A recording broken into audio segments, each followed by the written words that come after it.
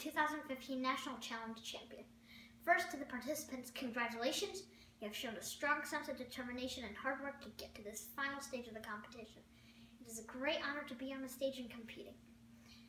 As you might have known, I was given the chance to go to the White House and meet the president. I also met other brilliant thinkers from across the country and Bill Nye. The young minds who were there all showed talent in STEM, and we all talked freely about those topics. I overall enjoyed the whole trip. I would like to give everybody some advice. Chemistry and all of science is fun, and I would personally encourage all of you to study the branch of science that interests you the most after the competition.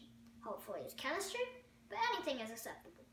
As new technologies are being developed and new fields explored, great things are in store for every person who pursues them. Don't worry about the competition or the rewards. No matter what place you get, you have shown a great talent as a chemist. Now, all the good pieces of advice are done.